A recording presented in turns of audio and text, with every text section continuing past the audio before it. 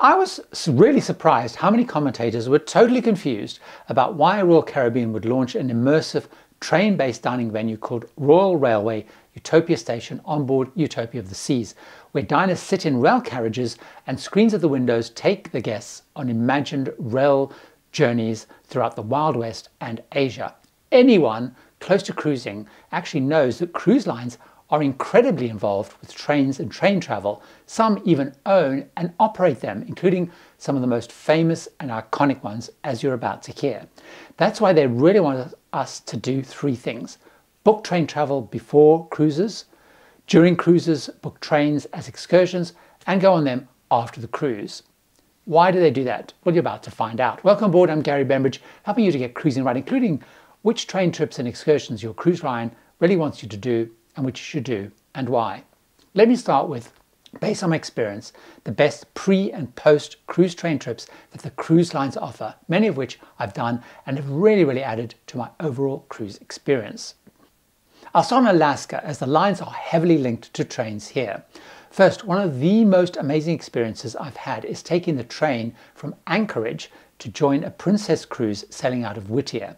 It's called the Glacier Discovery Route. It takes about 2.5 hours and pulls up right outside where the ship docks in Whittier. They whisked away my luggage at check-in in Anchorage, and the next time I saw it was in my cabin. Absolutely brilliant. It was a beautiful experience, weaving its way through the Alaskan landscape, giving me an incredible insight into the country and its absolutely stunning beauty, because it's weaving its way to the ship through just a remarkable scenery. It's also incredibly convenient because Anchorage is 60 miles from Whittier. It's really hard to find a taxi or car transfer, and it's way more exciting and much more scenic than the coach ride. Next, you may be surprised to hear that both Holland America and Princess Cruises operate the largest fleet of dome railway cars in Alaska, including what's known as the McKinley Explorer. Now, they use these trains as part of their land and cruise packages, and they transport cruise passengers from Whittier and Anchorage to the wildlife lodges that they own in Denali National Park and in Fairbanks. Their cruises travel on these beautiful glass dome trains that weave their way, travel through dramatic Alaskan landscapes. It has breakfast, they have lunch, they have cocktails, because the train trip takes between 9 and 10 hours. They have guides on board giving commentary, explaining the sights, the wildlife, and the stories of their area. It is just quite an amazing trip. Thirdly, although the lines don't own it, many offer packages on one of the most iconic train rides in the world to cruisers joining or leaving Alaska Cruises in Vancouver, Canada. It's called the Rocky Mountaineer. This is also one of the most scenic and memorable trains that I've taken. The Rocky Mountaineer, as the name suggests, travels through the Rocky Mountains on what feels like an absolutely impossible to have built railway line due to the height and the terrain.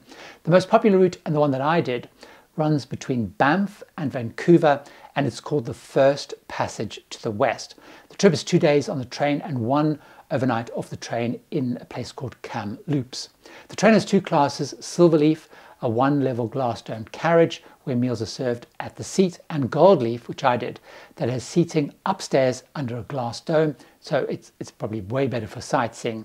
And then you have a restaurant for meals on the lower level, along with a great open-air viewing section. The food served on the train was absolutely fantastic. I really do recommend, if you're doing an Alaskan cruise, that you consider adding 1 or more of these train trips to it. The cruise shows you a narrow slice of Alaska, beautiful as it is, but you really need to explore deep inland to see the scenery and, importantly, more of the wildlife.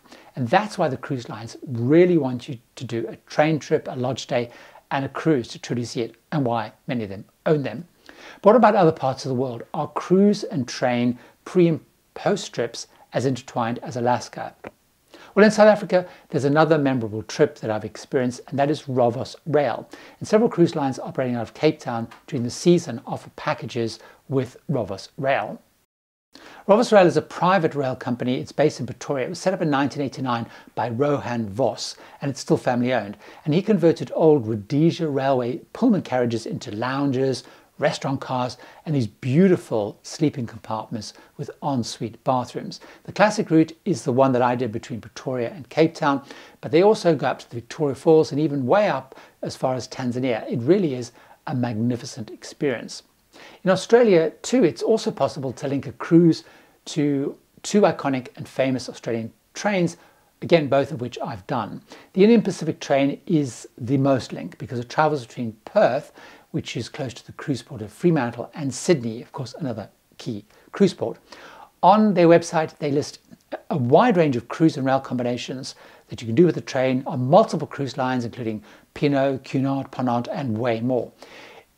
Indian Pacific is considered one of the great rail journeys of the world. It takes 4 days and 3 nights and even travels at one point along the world's longest straight stretch of track, 478 kilometers, 297 miles across the Nullarbor Plain. Now, I actually went from Sydney to Perth and had off-train excursions in the mining town of Broken Hill, in Adelaide, where I visited the market and had a unique dinner, at the ghost town in Cook, and we had a dinner at the station in Raulina, which serves as a station for the sprawling ranches all around it. The train has gold and platinum classes. In platinum, I had a large double cabin with ensuite bathroom, and then we have a dedicated platinum dining car and lounge. And again, it shows Australia beyond the ports and really gives you an appreciation of the scale of the country.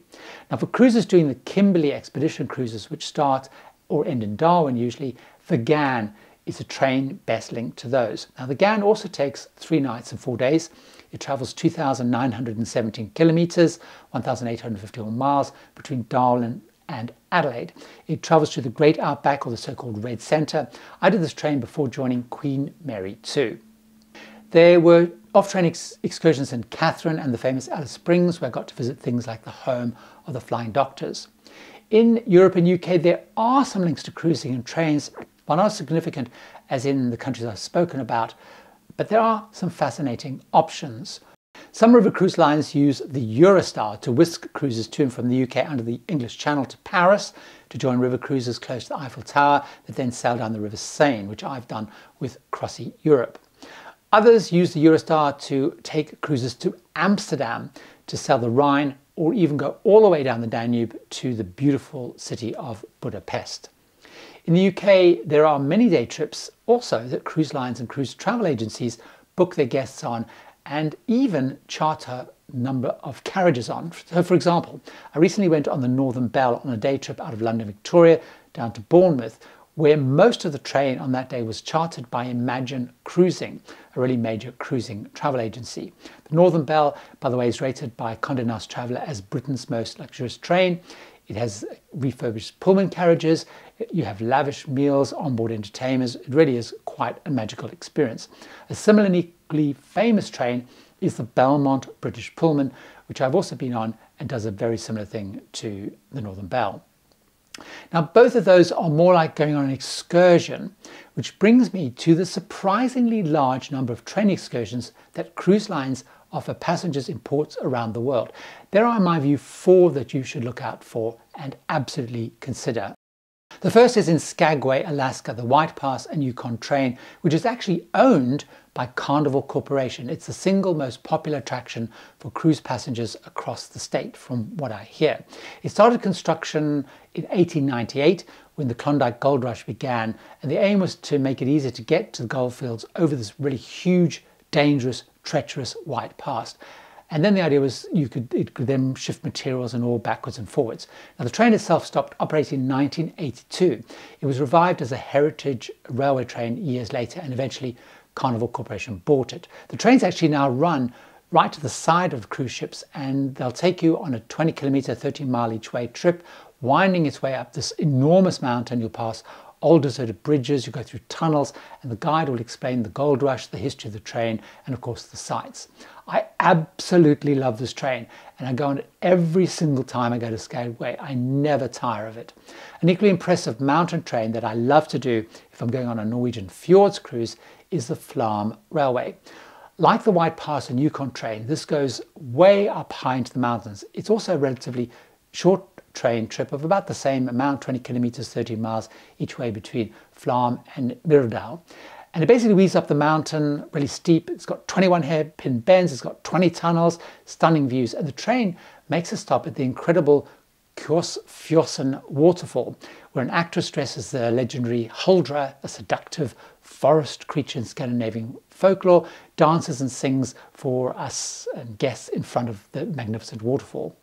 On a different continent is another incredible train excursion with a lot of history. This is in Ushuaia, Argentina, which is where over 90% of all Antarctica cruises depart from. And of course, it's a key stop on many South American cruises too. And this is known as the End of the World Train. And it goes from Ushuaia through the Tierra del Fuego National Park. This is a rail line with an extremely narrow gauge and very narrow carriages, and it follows the route of a convict train that ran from 1910 to 1947, which took them out daily to collect wood. It has an incredible history, and as I chugged along, as well as the stunning scenery, waterfalls, forest and rivers, I saw the famous wild horses. It also stops, by the way, partway at a station which have kind of local crafts on sale. Another, perhaps more accessible for most cruisers, is a train excursion is in the Caribbean, and this is the St. Kitts Scenic Train. This is a 3-hour train ride that weaves its way for 30 miles, 48 kilometers, all the way around St. Kitts in double-decker carriages. It was built in the 1910s to transport sugarcane from the island's sugar plantations to the sugar factory in the capital of Basseterre. It's a fun and it's a really great scenic experience. Now, if you want to know what it's like to actually be on some of these trains, why don't you join me over in this playlist I put together, where I'm going to show you the experience of traveling on many of these incredible trains that I've spoken about. See you over there.